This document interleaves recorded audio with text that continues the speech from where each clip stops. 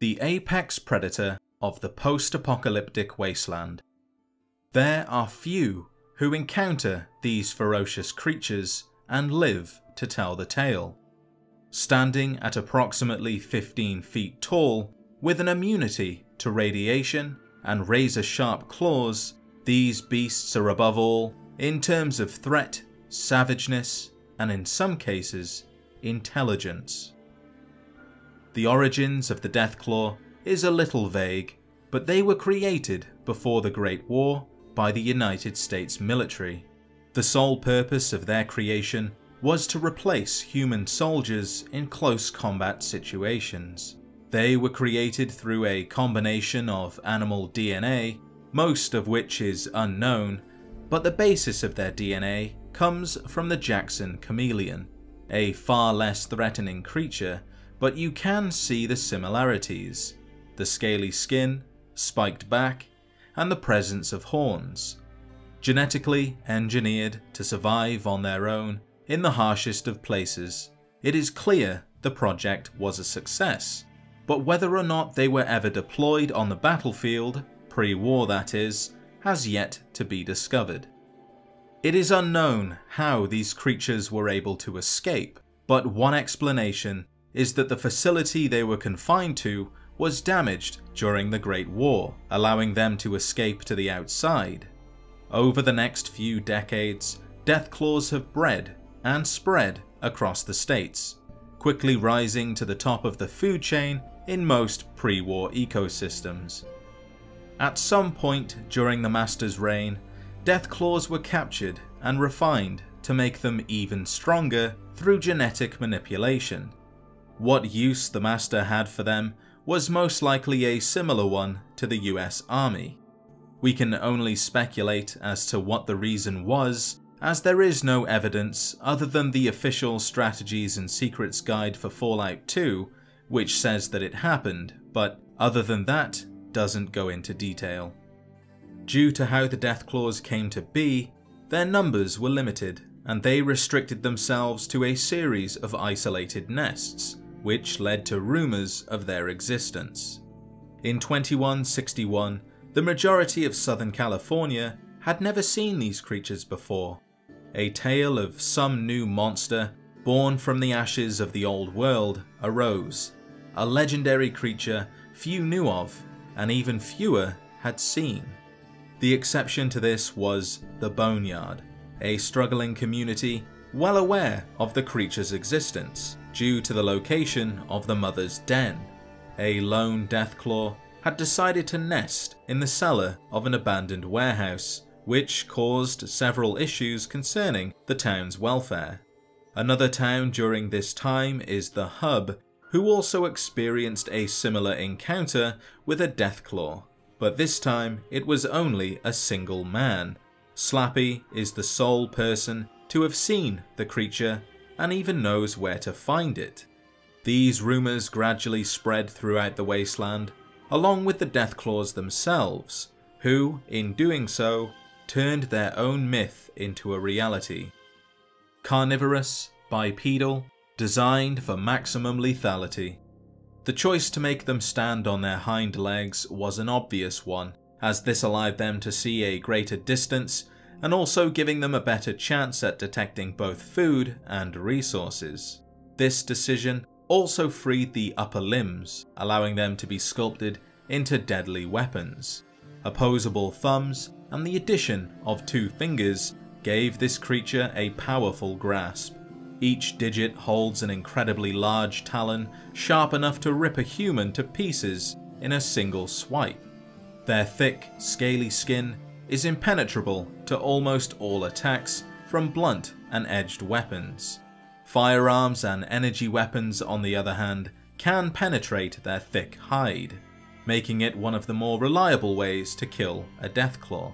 Finally, their remarkable design is complemented with defensive horns and dorsal spikes, although these appear to be more cosmetic than anything else. Deathclaws, despite being seen wandering the wastes alone, are pack animals. Leadership is established within the group by the alpha pair, the strongest male and female of the group. The other members accept the status of the alpha pair and instinctively follow and migrate with them. They are fiercely territorial and will usually opt for locations away from inhabited areas, but they have been known to settle into temporary nests near civilization, such as the mother at the boneyard and the pack at Quarry Junction. Once the group has claimed its territory, they become incredibly difficult to dislodge. Alpha pairs simply won't abandon their claimed land, even if the other one has died.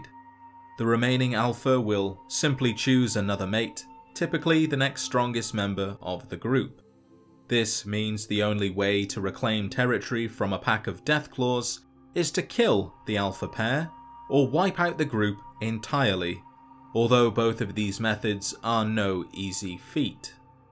Deathclaws communicate in a very animal-like manner. They use a combination of growls and body language, although there are some possessing the ability to mimic a human voice, provided their intelligence is artificially increased. More on that later. Believe it or not, these creatures are made even more dangerous by their ability to reproduce. Unlike the provider of their DNA, who carry their young inside their body, Deathclaws instead lay their eggs in a more reptilian fashion. The eggs are always fathered by the strongest male in the pack to ensure the offspring have a better chance of survival. These eggs are incredibly durable, but the mother will still seek out a safe, dark place for the nest, such as a cave or cellar. One unusual aspect of a mother Deathclaw is once impregnated, she will prepare a separate nest for her young, covering the eggs with sticks, dirt, and whatever else is on hand, before guarding it with her life. It's almost as if the other Deathclaws can't be trusted. Baby Deathclaws are born with a light brown skin tone and live under the protection of their parents. As they mature, the skin continues to darken until reaching a murky brown, black, or even blue, although this is very rarely seen and only happens to the older, more experienced Deathclaws. This bluish hue could be a side effect of having the chameleon DNA, but it's never strictly said. These baby Deathclaws are similar in appearance to adults, but lack the secondary characteristics such as the horns and dorsal spikes, as these gradually appear as the Deathclaw ages. And, like most other species of animal, the males and females have varying features that distinguishes them from one another. The males have a far larger set of horns that grow forwards, while the females have slightly smaller horns that grow backwards, and the dorsal spikes of males are far larger in comparison to that of a female's. Claws are present from day one in both sexes, meaning that despite being the weakest of their kind, they still pose a threat to your average human. Speaking of humans, Deathclaws do not actively seek them out, but due to human expansion and the Deathclaw's increasing population, it was inevitable that the two should meet. Deathclaws are incredibly dangerous to humans, no matter how well prepared for battle they are. Even the Brotherhood of Steel, who wear full suits of power armor and use advanced weaponry, suffer severe casualties when crossing the path of a Deathclaw. It was this ferociousness that led to the Enclave trying to exploit them as a replacement for human soldiers. Sound familiar? The Enclave experiments in 2235 focused on increasing their intelligence and did succeed, leading to the very first pack of intelligent Deathclaws. What the scientists didn't anticipate is increasing their intelligence beyond what they wanted. They wanted a creature capable of understanding and following orders and nothing more. Instead, they had given them the ability to think freely and even speak with varying degrees of articulation. These intelligent Deathclaws were used to capture the inhabitants of Vault 13, and after doing so, they abandoned the Enclave and transformed the now available vault into their new home.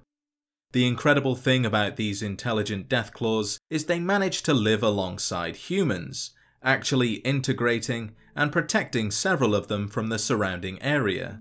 Although this did have implications, as certain humans didn't trust them, and others even attempted to kill the mother Deathclaw and her hatchling, only partially succeeding, with the mother surviving.